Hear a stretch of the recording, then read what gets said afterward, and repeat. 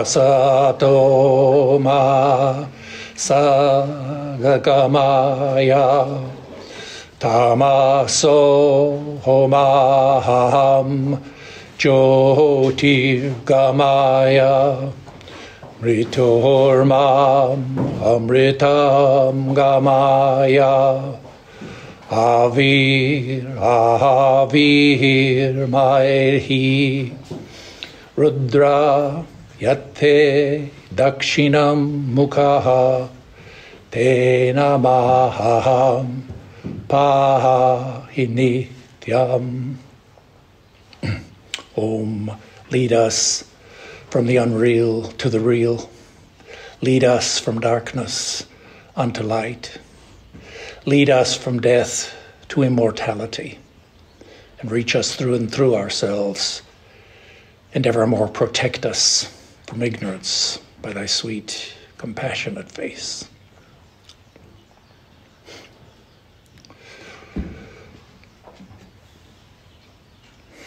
So my subject this morning is creation from the Word.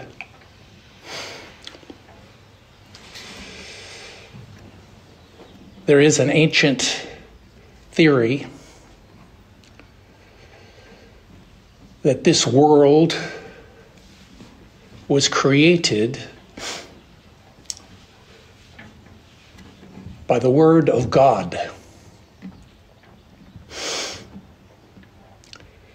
In the Vedic texts, in the Shatapatha Brahmana, it says that in the beginning, the Creator alone existed, and by the Word, He produced all creatures. In the book of Matthew, Christian Bible, we're told in the beginning was the Word, and the Word was with God, and the Word was God. And in the book of Psalms, in the beginning, it was by the Word that the Lord manifested and revealed the heavenly heavens and the hosts within them.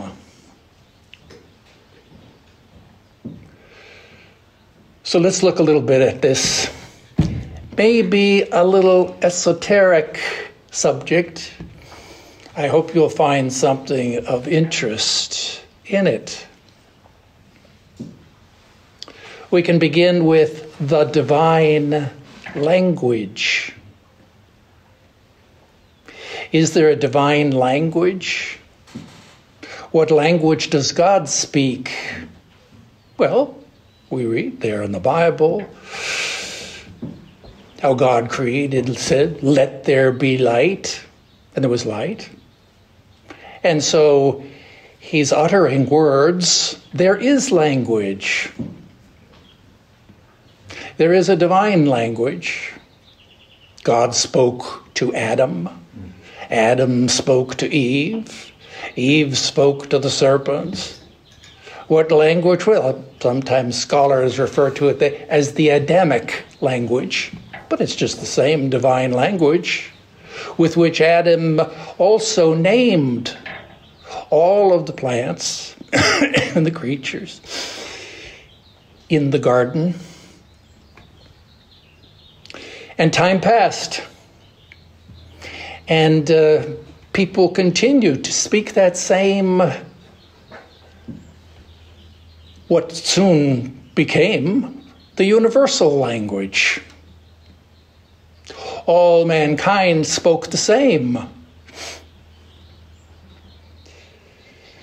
Until, in the course of history, in the city of Babylonia, there rose a very proud king, Nimrod. And Nimrod had the bright idea that he would build a tower reaching up to heaven. And that would be his crowning glory of his reign, how he was already the king, but what would people think if he had built a tower right up into the world of the gods? And so he ordered the building of this tower, and thousands and thousands of people began working on it. And they built and they built. It became higher and higher until it came to the notice of God himself. And he looked down with great disapproval on this prideful work of the king Nimrod. In fact, he became angry and directed the inhabitants of the air to break down that tower. And then God made it so the people could not understand each other. They didn't know, they couldn't communicate. How could they continue to do their work at all? And then he took all those different people, scattered them to different parts of the world, different parts of the earth. And so here we are today. Everyone's speaking a different language. Completely have we forgotten the universal language. Now let's look a little bit at that. I'm coming at our subject a little roundabout way. Let's look at that idea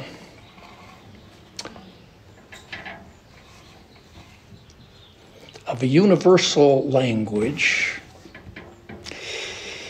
and the idea of the tantras, which is called natural name. Everything in this world, particularly all individual holons, are made up of moving material forces.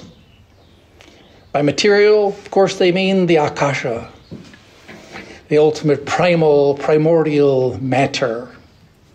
And the force is prana. And the prana is working, that's the stuff of the universe. And then there's the power that moves the stuff. That's the prana. And where does the akasha move? Well, the akasha is just ether. It's just space. Where can space move to? It can't move at all. In fact, any movement there is in the universe goes in cycles. It's circular in form. And as it cycles round, it forms a motion, a vibration. And vibration is sound. And so this morning we're talking here about the philosophy of sound, nada yoga. And everything in this world has a characteristic sound, maybe many different ones. If we listen, we can hear the rustling of the leaves in the trees. And we can hear, does the fire? Yes, there's a crackling sound of the fire. And yes, you listen to the babbling brook. We recognize it as such.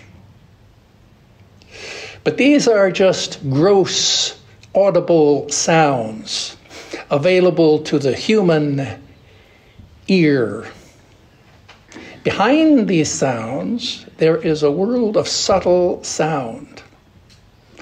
And behind that, there is a world of causal sound. And behind that, there is the nada Brahman, that is this perfect being. So everything has not only the kinds of a sound that we associate with it, but there's a deeper natural name. Someone asked a young girl, what's the name of your dog? And she said, well, we call him Fido. We don't know his name, but we call him Fido. She had an insight somehow into a great philosophical truth, that everything has a natural name, a signature sound, a movement, and a causal stress in the ether, which is its root sound.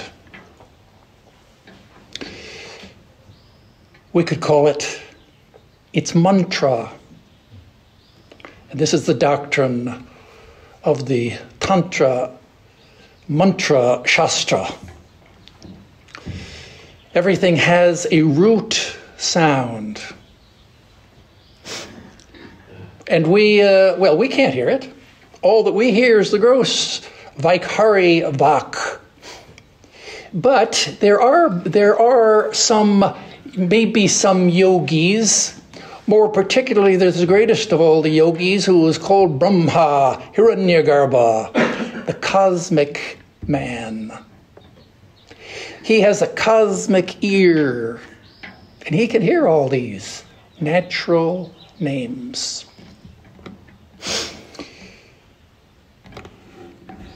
Now these names, of which we're not aware,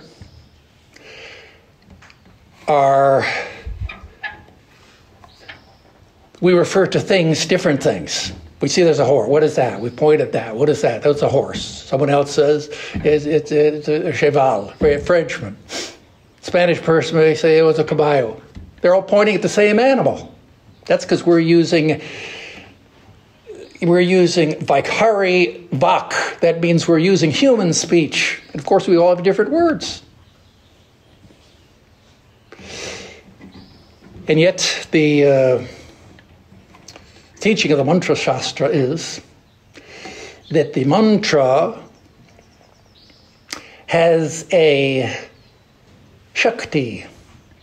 That means it has a power to evoke and to produce the form that's associated with itself. Everything in this world, the fundamental teaching of Vedanta, which you will read, everything in this world is name and form, plus Brahman. So we have the name and we have the form.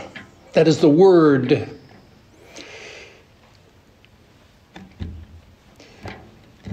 And it's all about, how does that happen?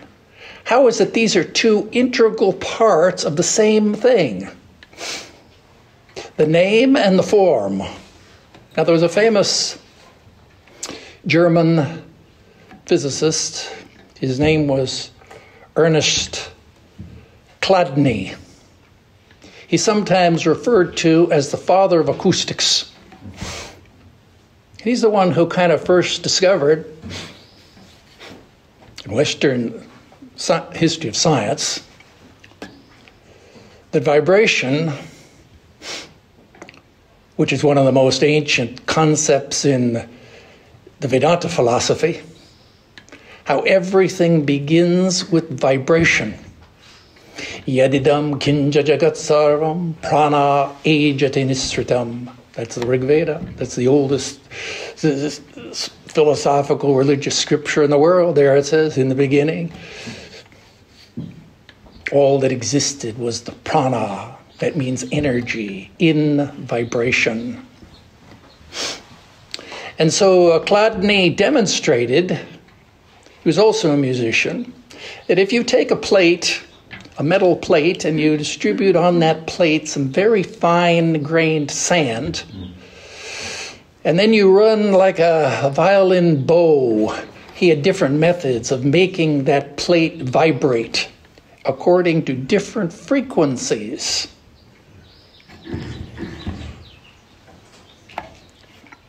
Here again, we're evoking the word frequencies, which is kind of, those of us raised in the New Age philosophy, we may have some associations with the idea of things at different frequencies.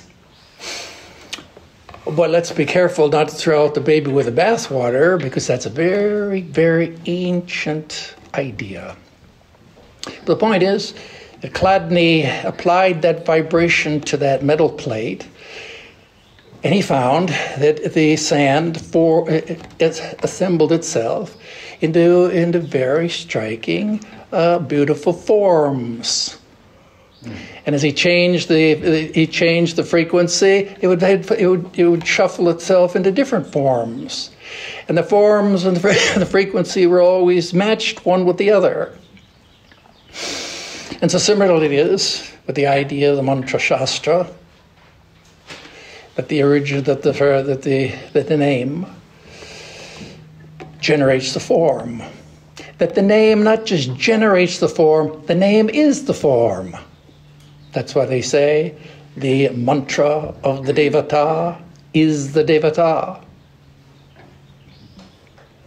And it reminds us sometimes of about the stories that we've read, maybe about some great Tibetan yogi in the Himalayas, freezing cold and snow, and how by repeating Ram, that's the bija mantra of fire, he can warm his body and in fact create a fire around him. So they survive in that winters of those Himalayan snows. Similarly, the idea is that God may, like a great cosmic yogi, have in fact manifested and created this world through the repetition of sacred sounds. Now, let's assume that everything has a natural name, it has a sound, and what if we put all of these sounds together, of everything in this room, of every person and object in this room, that would form those would all kind of come together, all those sounds resonating together. And in fact, the yogis, the ancient times, they spoke of the universal sound. That is, what if we put all the sounds of everything in the world together? What sound they would come out together? What would that sound be? Well, we don't know. But it is revealed to us in the scriptures. That sound is Om.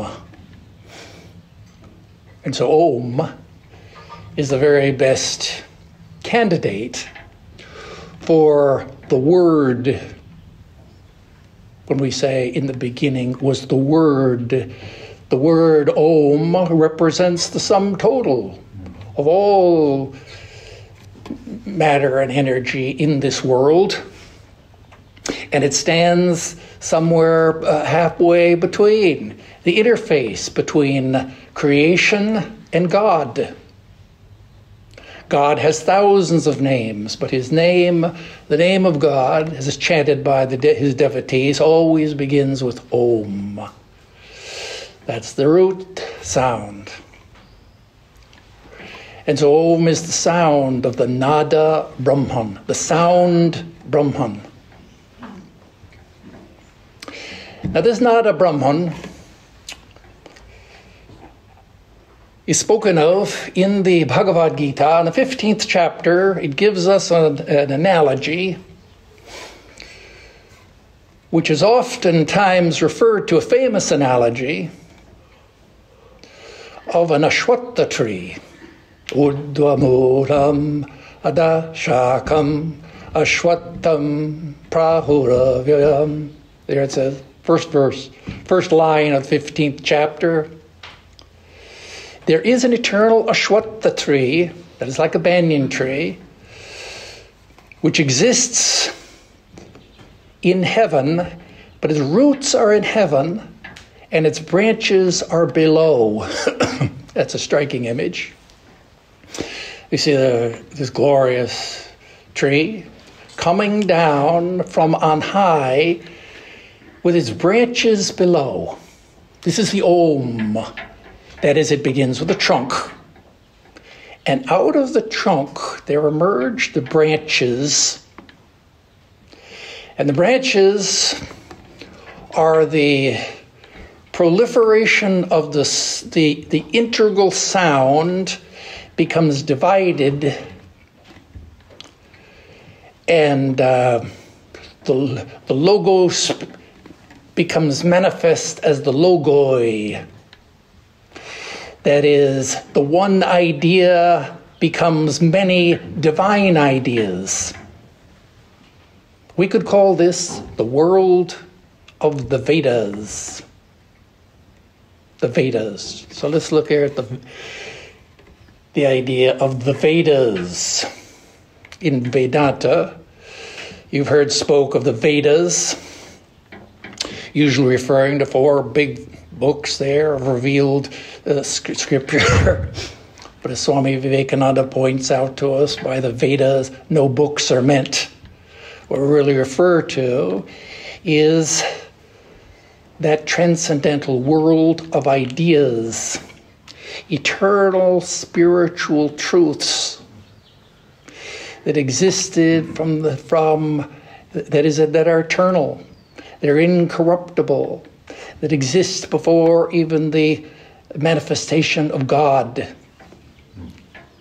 And the truths of the Vedas reveal to us the nature of the soul, the existence of the soul, the nature of the soul, the existence and the nature of God, the existence and the nature of this world and the relationship between them.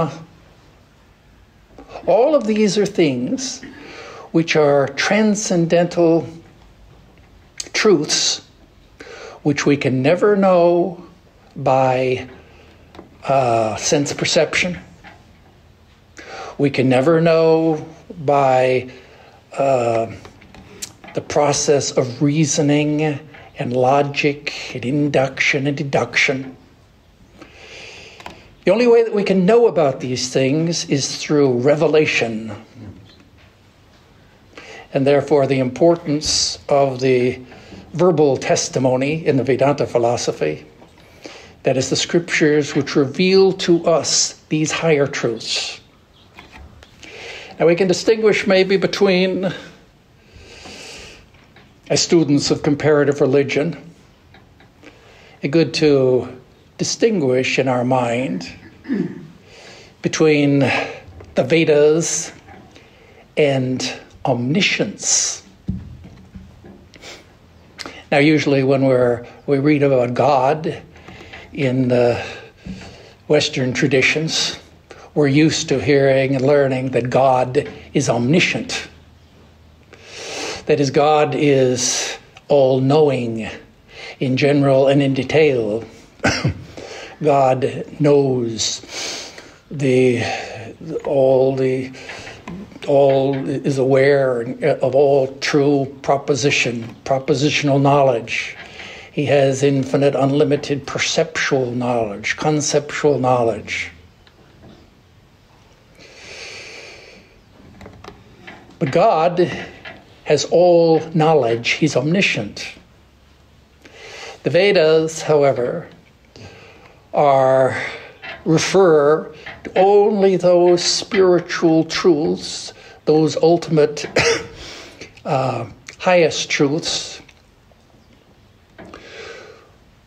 which are eternal and exist before the creation. So this is one of the teachings, Vedanta philosophy. There is a transcendental world of ideas which is accessible to us through revelation. And at this point, we can't help but compare, my students of comparative philosophy, we can't help but compare the doctrine of the Greek philosopher Plato. You remember, if you see the famous painting by Raphael, it's called The School of Athens. All the Greek philosophers are portrayed there in that one painting. And on the left, as we look at the painting, there's Plato. And on the right is Aristotle. Two radically different approaches to philosophy.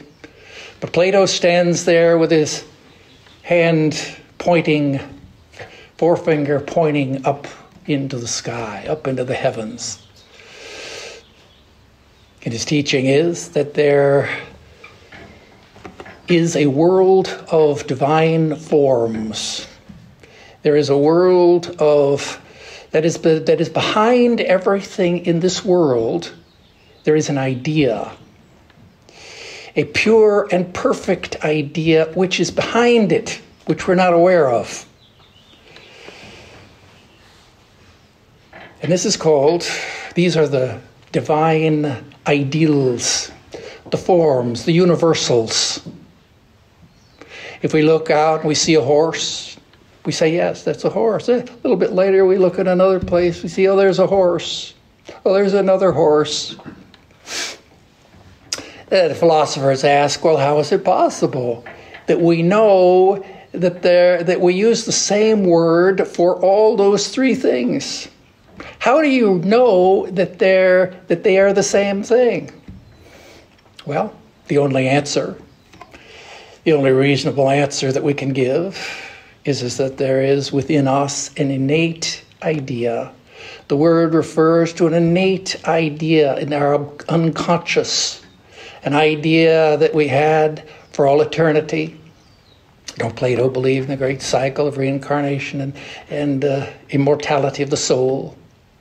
We always knew about that ideal horse idea is implanted in our psyche.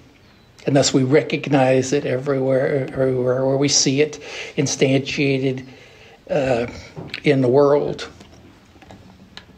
And so this is the idea of the Platonic. I offer it just as a point of interesting comparison.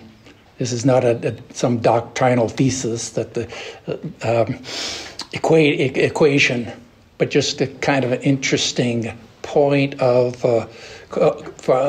for our reflection. Swami Vivekananda discussed this idea of the world of Platonic forms in Tao's Island Park. You can read for yourself his discussion in the Inspired Talks. So this is the world of ideals. Different there. What's the difference? Well, the difference is that far beneath that is this world in which we live, the world of change. There's a changing world, then there's the eternal world of changeless ideas. And what is our connection with all of that? What is our connection with the Vedas? Well, Plato gave that beautiful analogy of the allegory of the cave, which you know very well. But that explains very well to us how is our condition today, how we see through a glass darkly, how we can rise up out of our condition and become aware, realize, as saints and sages, rishis have, the true nature of things.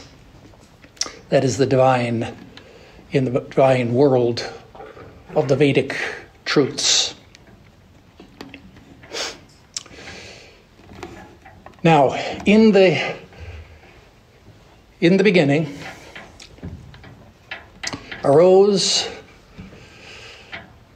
the creator of this world, Brahma Devanam Pratama Sambhuva Vishwasya Karta Bhuvanasya Gopta, you can read. In the Mundaka Upanishad, there arose Brahma, the creator of this world. We've discussed it on other occasions. But Brahma is different from the Judeo-Christian creator. Well, maybe not. Brahma is, first thing is, he's the Logos. Now the word Logos, it says, in the beginning was the Word was with God. What's the Greek for that? Is Logos. Logos is a word which means like the Sanskrit Shabda. That means it's a word which we really should incorporate into English, but it's never happened. That is, in English we have different words for the name and the form. Whereas the Logos, or the Shabda, is the same. The name is the form. And so Brahma is the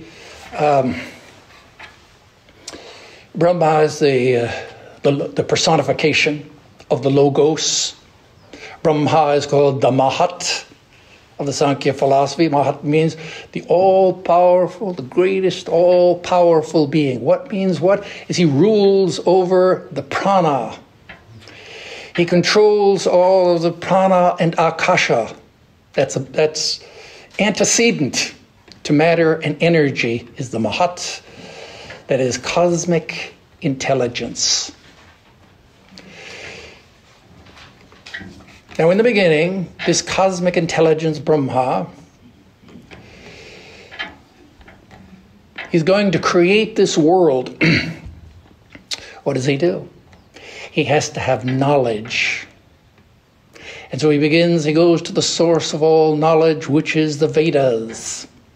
And there are revealed in his mind that as he meditates on the words of the Vedas. He needs to have those words. Now, it may seem to us that the idea it may be somewhat mysterious to us or strange that God should have to think of a word before he can create anything. And yet, if we think about it just for a minute, we can see that it's not strange at all. It's not mysterious at all. In fact, we can't do anything without having an idea beforehand of what we're going to do. And in order to have an idea of something, you have to recall the word for it. You can't think without words. There's no, you can't sing without notes. You can't compute without numbers. Similarly, you can't think, you can't have an idea without words. Even God can't think without words. And so we begin to see the significance of the idea of the creation from the Word. And so, Brahma, so now he's meditating and contemplating these words of the Vedas. Every word in the Vedas is sacred. We recognize there's a cow, there's a horse. Why? Because there's a cow and a horse in the sky. That is, in the transcendental world of the Platonic forms. So Brahma, he first, as he created the world,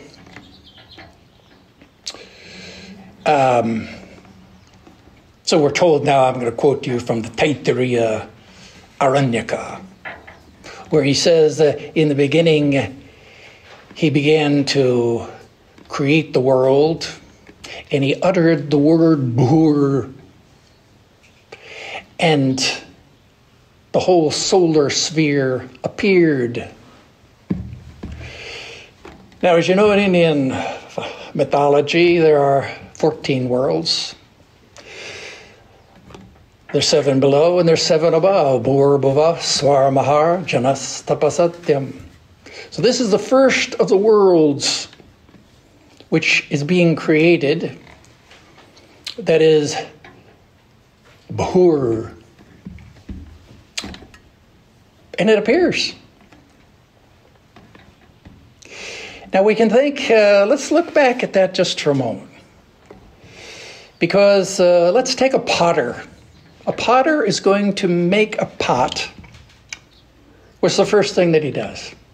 He has to, firstly, it has to come into his mind, I'm going to make a pot. But in order to think that thought, you've got to have the words. So he gets the idea of the pot, and then he takes the clay. He's the efficient cause, the other material cause, and then he begins to form the pot. Similarly, it is when God creates this world.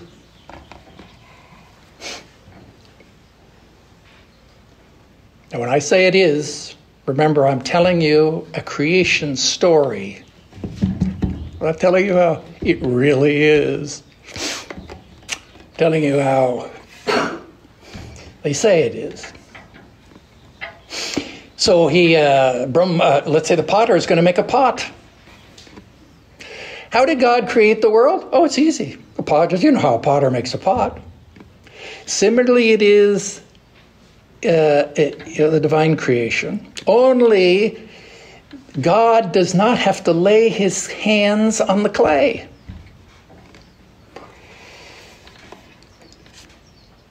His knowledge is his tapas. That means in order to do something, you have to do tapas. That means you have to concentrate your mind. You have to focus your energy. You have to generate some enthusiasm or some focus in order to create that thing. You have to fire that pot. But Brahma does not lay hands on any material thing. That is, he creates through tapas. That means through the power of his spiritual energy. There's that word again, energy. And here's the idea. The idea, if we think back through what we've read, this is spiritual power. Now, what is spiritual power? It's kind of a mystery. It is a mystery to us. We know in reading books on soul, God, and religion, there's reference here to divine power, to soul force, to the power of prayer, to the power of intention, to the creative power of love. These are all mysterious powers. Similarly here, we're referring here to the power of tapas. Brahma created this world through tapas. And thus it was materialized. How does that happen? Well, you know, there was a sage. His name was Vishwamitra. Vishwamitra was a king at one time. He renounced his kingdom, and he retired to the world in order to do spiritual practices. He wanted to become a Rajarshi. That is a higher status here among great sages. He did tapas for 1,000 years, and he became, the gods conferred on him that title of a Rajarshi.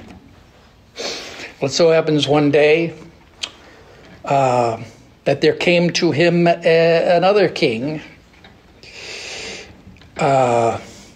His name was Trishanku. And he had a strange request for a boon. That is, he had wanted to go and rise up into heaven in his physical body. Can't happen. It's impossible. Not allowed, according to divine law. And he had gone already to the greatest sage, Vashishta. Vashishta said, no, that cannot happen. Went to all individually to his disciples. They all laughed at him. It's impossible. Well, they came to Vishwamitra, and Vishwamitra said, oh, all right. If you want to do that, he said, I'll grant you that boon. You will go, rise into heaven. Now, the words of the sage can never be false. And so he did his ritualistic, his sacrificial rites. And then through the power of tapas, the king Trishanku began to rise up into the sky. And he rose up until he came to the very doorway of heaven. And but all the doors were closed. The gods would not accept the offering of Vishwamitra. Now, Vishwamitra had one slight failing. This is his only shortcoming. That is, sometimes he became angry. And sure enough, it was refused. The offerings of the gods refused. You won't allow him in heaven? Very well, he said, I'll create worlds, my own heavens. I'll create another whole universe of heavens. And so saying, they began to materialize. And all those heavens appeared, and the gods were stunned and amazed to see that now they have a whole rival universe of other heavens. And then Vishwamitra said, yes, not only that, I think I'll create a new Indra. And Indra, that is the Lord of the gods, hearing this and all the other gods, great consternation. What a terrible thing. This cannot happen. They went and approached Vishwamitra, sir. Please, begged him to please allow Trishanku to rise up into the heavenly constellation. And there your words will be fulfilled. And Vishwamitra thinks, well, okay. He agreed. That's because he'd used up all his power. 1,000 years of tapas was gone. He created all those worlds. And so harmony was restored between the gods and the heavens. But Vishwamitra had to return to the forest and begin again doing his sadhana to become a Brahmarshi. So I guess that's a story that illustrates to us the power of tapas. How this physical thing, it's a physical thing that's happening. The worlds do not exist just in our own imagination. They don't exist in our own mind. And so those worlds were created by that power. So let's look here at Brahma. Creates the world. His first word that arises in the mind, he uttered the word Hur. That means this world, the solar sphere. And the world arose. And now if you read in the volume 6 of the complete works of Swami Vivekananda, there you will see a kind of a lengthy discussion of exactly our subject this morning. And the disciple who's recording the conversation raises an objection to this idea. And he says, Swamiji Sharat Chandra Chakravarti, he recorded all those conversations. And so he said, Swami, I have a question here. How is it possible, if you were to go, now God has said, Bahur, and the world has appeared. If you want to get water from a fountain, and you don't have a jug to collect the water, and if you just say, jug, no jug appears. And Swami Vivekananda says, well, he said, of course not. As long as you say it like that. But if the idea arises in the mind of a perfect creator, then it must appear. The power, that's the power. Another power, spiritual power, the power of truths. And here the reference here is maybe to a tantric doctrine. There are different levels of speech. He says, when you say it like that. In other words, he's referring to the Vaikari Vak, that is ordinary speech. Ordinary speech that we have, you say something, nothing's going to jug, not a jug's going to appear. That's a work. But behind that, there is the subtle speech. And behind that, there is the causal speech. That is the pashyanti. This is the thought and the speech of the Creator. Now, what does that mean? What it says, it is subtle.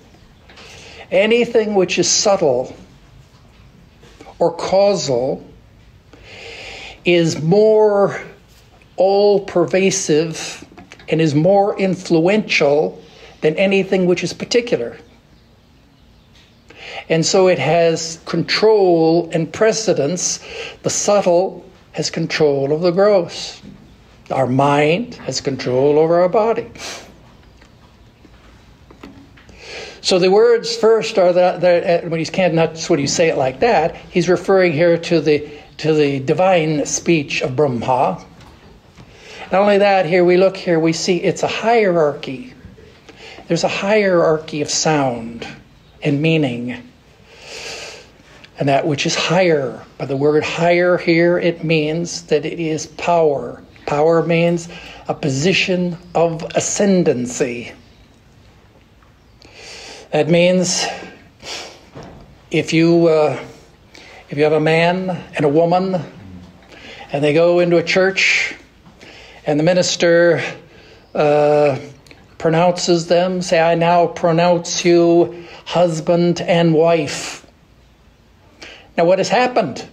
In that instant, this single man has become a husband. This single woman has now become a wife. The reality has changed. However,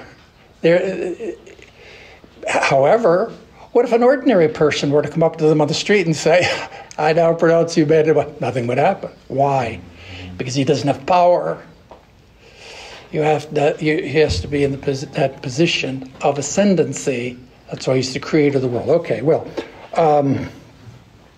let me just summarize this.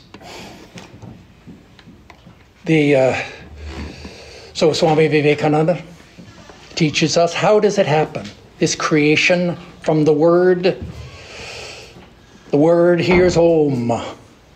And from the Om streams forth all of the Shabdas. That is the universal ideas. And from those universal ideas appear the concrete world of particulars. And gradually, over time, this manifested world appears. Now you may say that this is this creation from the Word. You may say this, in talking about the origin of the universe, why don't we just stick with the old-fashioned theory of evolution?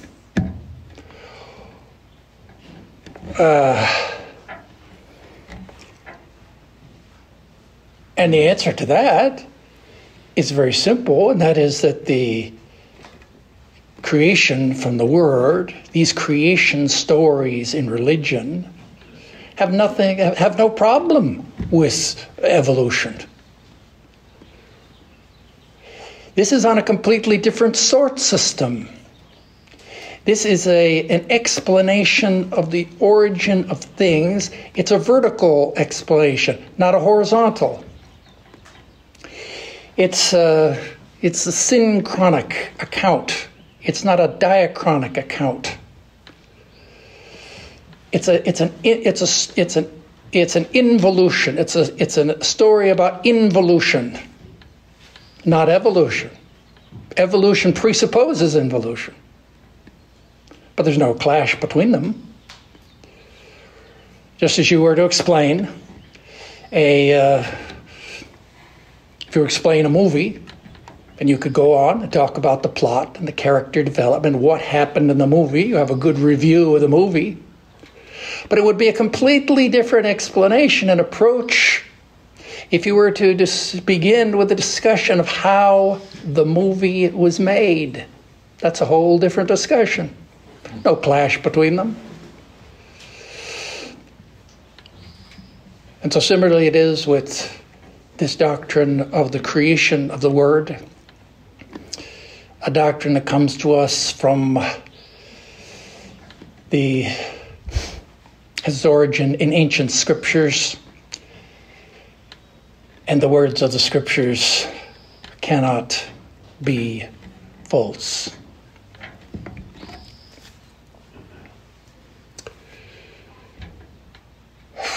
So I'm afraid that I held forth a little long this morning.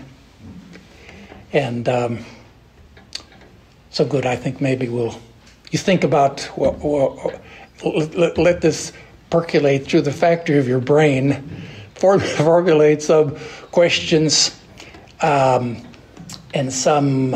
that's the whole purpose of my talk for all of us and for myself, is to give myself food for thought and contemplation of the scriptural texts.